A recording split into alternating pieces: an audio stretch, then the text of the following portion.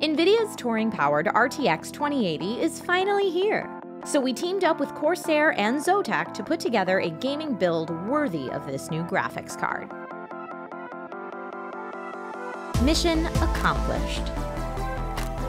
This build isn't just pretty, it's got everything we need for an uncompromising gaming experience. We started with the MSI Gaming M7 Z270 motherboard and an Intel Core i7-7700K overclockable CPU. We went with a Kaby Lake processor to show off how Nvidia's RTX tech can revitalize older systems. Plus, this MSI gaming board has plenty of RGB, which means we can light up our lives Nvidia green.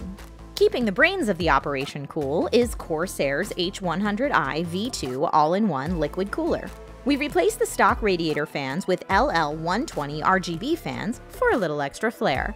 For storage, we went with a 1TB Western Digital Black NVMe M.2 SSD. Plenty of room for an OS, and games to benchmark our new system.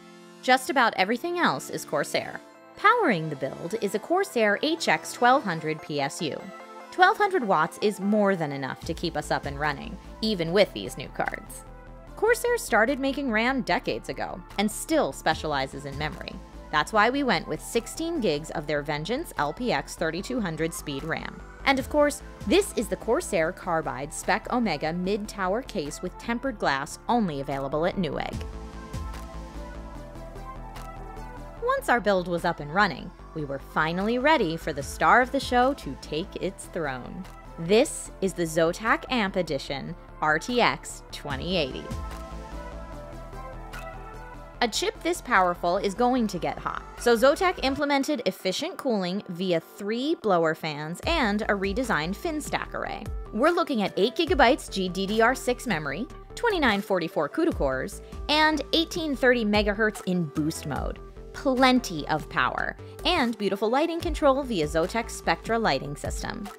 Our Corsair and Zotac 2080 build shows off what you can do when you gather some of the best hardware on the market and pair it with the power of Nvidia's touring cards.